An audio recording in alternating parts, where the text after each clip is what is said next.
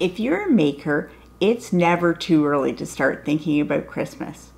So today I'm going to share with you my Christmas Tree of Life table runner.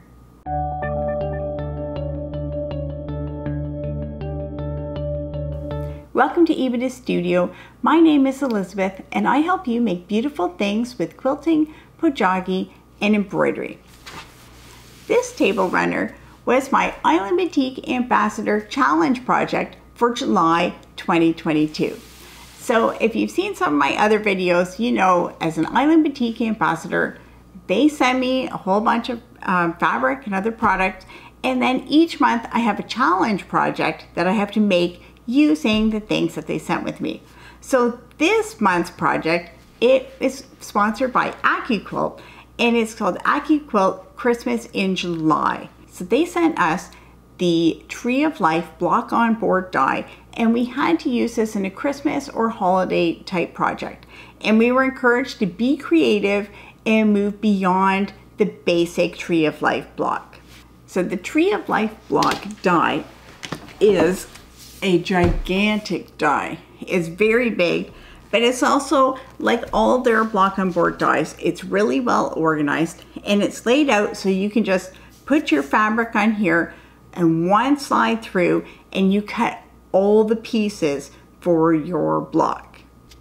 And this is a pretty big deal because the Tree of Life block has 73 pieces. So even with a rotary cutter, that would take a while to cut. And it's a lot of half square triangles. So this can be a really time consuming block. The other thing that makes this die useful is that this is a 14-inch block. And so with 14 inches, that means that these little half square triangle pieces are 1 3/4 of an inch finished size.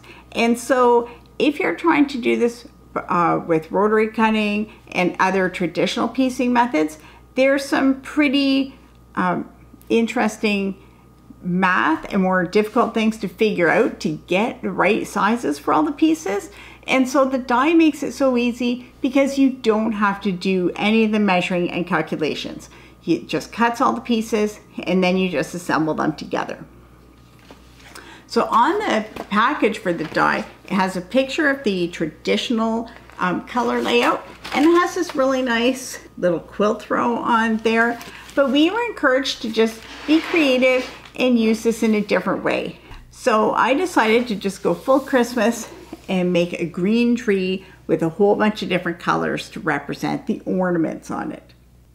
The ornament fabrics, I just added them randomly in the assembly, and the way it's assembled, I couldn't always tell what was going to go beside each other, but I think it's pretty well spread out throughout the blocks.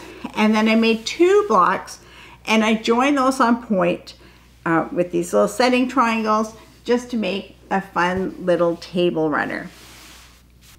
For the quilting, I used a decorative stitch, and I just followed the seam lines on here. So full confession, I copied this quilting idea from a fellow Island Batik Ambassador, Preeti Harris. So I'm going to link to her project below as well, because when I saw her quilting, I thought it was really cool. I said, hey, I'm going to copy you. And she said, sure. So, so that's where I got the idea from. But I just love the look of it and the texture that it adds to this piece. Now on the back of this, I was trying to find a piece. I didn't quite have enough of this green to get all the way across, so I added this strip of yellow. So that adds a little bit of interest. And this side could be used as table runner in non-Christmas times. So a table runner like this is a pretty quick and easy project, and I'm sure it would make a great gift for Christmas or for any other occasion.